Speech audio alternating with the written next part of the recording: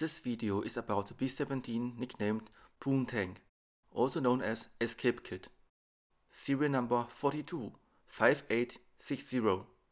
Unfortunately, no good photos of this B-17 could be found, so I will show you random pictures of B-17s in this video.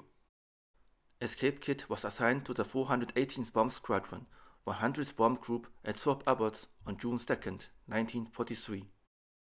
This B-17 was part of the Regensburg strike force on August 17, 1943 to bomb the Messerschmitt aircraft factory in Regensburg, Germany, one of 146 B-17 flying fortresses. 21 B-17s of the 100th Bomb Group took part in this mission. 9 of them went lost and did not land in the airfield in North Africa.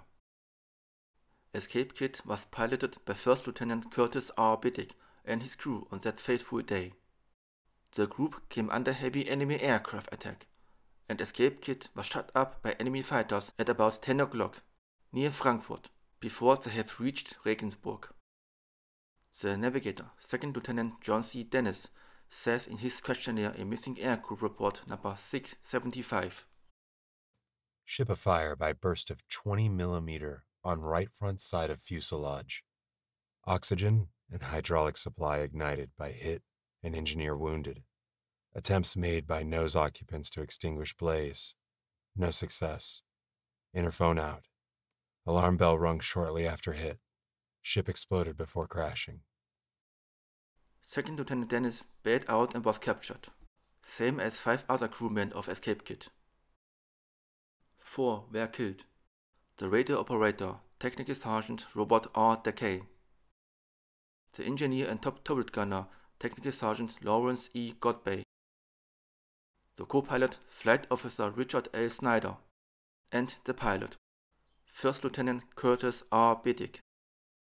The Technical Sergeant Robert DeKay was last seen by Clarence Bowlin, the waist gunner, and Technical Sergeant DeKay was crawling to the tail to get out. Sergeant Bowlin's questionnaire in Missing Aircrew Report 675 reads as follows. I believe he bailed out. I was the last man to leave the ship from the waist. Before leaving, I looked in the tail and did not see him. He went back to the tail because the waist door would not release. It is believed that his chute failed to open. The engineer and top turret gunner, Technical Sergeant Lawrence E. Godbey, was hit at the beginning of the enemy fighter attack. His guns had stopped firing then. It is believed that he was wounded or killed during the attack. The enemy attack set the pilot's compartment afire. Co-pilot Flight Officer Richard L. Snyder managed to bail out from his window. 2 eyewitnesses saw this action. Flight Officer Owen D. Rowan's observation. Co-pilot stepped out on flaming right wing, fire in cockpit, reached back for his parachute, stepped back on wing, and jumped. Conflicting opinion as to whether chute opens or not. And Bernard A. DeMarco's observation reads as follows. Time, 10:30 hours at 50 degrees 20 minutes north, 6 degrees and 50 minutes east. Snyder seen to abandon ship, chute opened, plane peeled off to right, going down in wide circle. Plane was not seen to crash or land. The pilot, First Lieutenant Curtis R. Biddick, was last seen in the cockpit. His exit was blocked by the fire, and that in attempting to negotiate the compartment window as did the co-pilot, that he was caught in the explosion and went down with the aircraft. It is also believed that he was holding the plane steady, caused by the fire in the cockpit, and went down with the ship. The Navigator, 2nd Lieutenant John C. Dennis' account reads as follows. The occupants of the nose, that is the Bombardier and I, were shut off by the oxygen blaze from the others of the crew.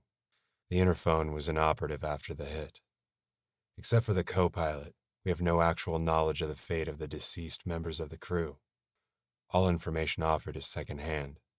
We were both afire shortly after the hit, making observation of secondary importance.